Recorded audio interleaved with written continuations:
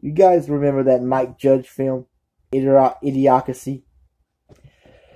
I sometimes wonder that's going to happen in the near future.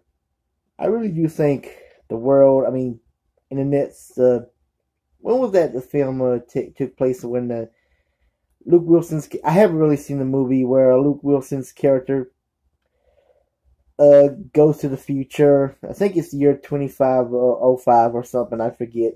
Because I really haven't seen the movie, but I haven't seen. I'm one of those examples. I'm a dumbass. I'm really fucking stupid. I'm just being honest.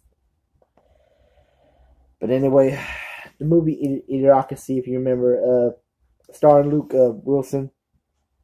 He went into the future. He was the smartest man in the future because everybody was really stupid. I really sometimes wonder that's going to happen in the next million years or billion years or whatever. The next 2-3 centuries. I really think mankind will get dumber and dumber and dumber. Trust me, I'm one of those examples. I mean, I am a total moron. I sound like a moron. I am a moron. I know some people may disagree, but nobody wants to hear the truth.